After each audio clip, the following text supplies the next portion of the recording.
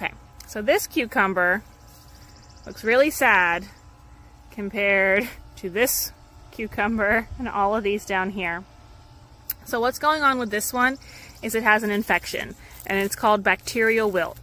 Now, yes, your garden needs bacteria, but they're good bacteria and there's bad bacteria. Just like for the human body, for a plant, it can get infected too. So unfortunately for bacterial wilt, there isn't a lot of fix to it, and it usually starts from the middle or the top of the plant, and it'll work its way back down.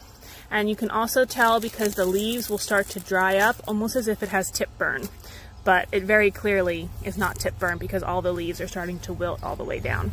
So it's kind of like the plant is shutting down pieces of it, and eventually it'll shut down so much that it's not photosynthesizing anymore and it will die. But the reason why you want to get it out of your garden is because just like bacteria with human